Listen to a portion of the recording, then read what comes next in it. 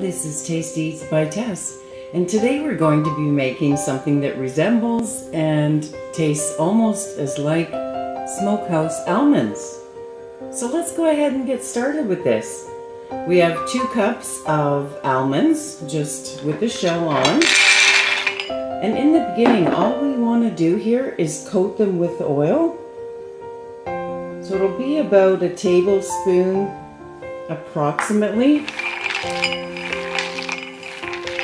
Just give it a nice toss like that. And you'll be putting this into a 280-degree oven. And this is only the first stage. And here's how they look just before they go in the oven. You can see they're nice and shiny. By all means, you can double this recipe. The almonds have been toasting on 280 for 15 minutes.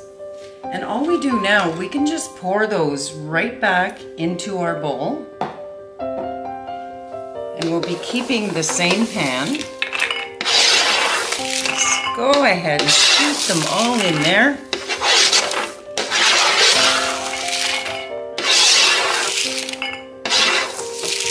Beautiful.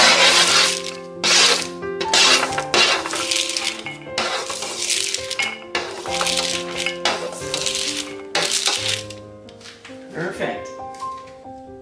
So we'll go ahead now and we'll just add some liquid smoke. That would be 2 tablespoons. Let me just get this out here. Doesn't have to be perfect. Just like that. Give that a nice stir. You can hear them crackle with that liquid smoke. Try to get yourself as natural a liquid smoke as you can possibly get. The one I have, it just says natural hickory. There we go. Now what we have here is 4 teaspoons of flour and 2 teaspoons of Himalayan pink salt. And we'll just mix that together.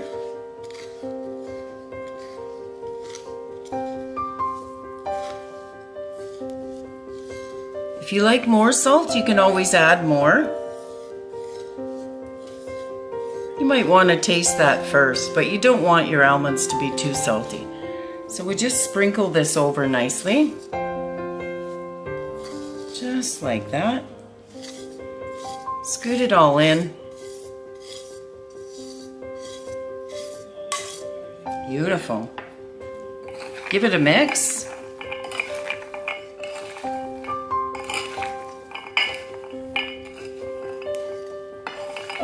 We're going to now turn down the oven temperature to 270, and we'll be toasting these for approximately 20 minutes.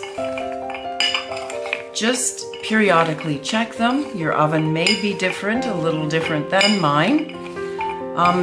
And make sure that they're not burning and the flour is not burning.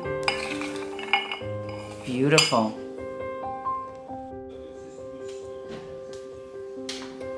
All right, it's been in about 20 minutes. We'll just take that out. They look nice and toasted. Just bring that on down to the corner.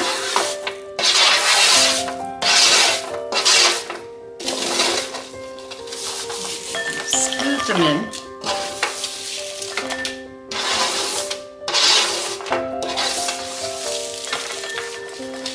And be careful not to burn yourself. It's a big, awkward pan.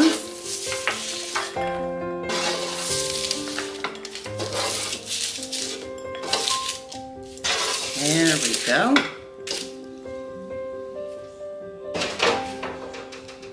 Now this.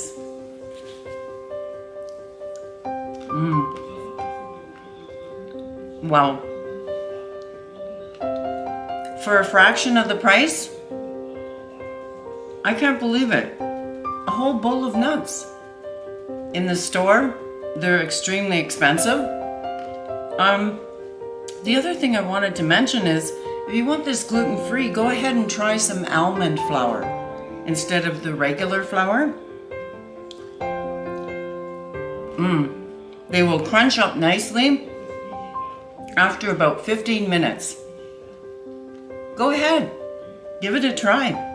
For a recipe that works, you will not be disappointed. Have a great day.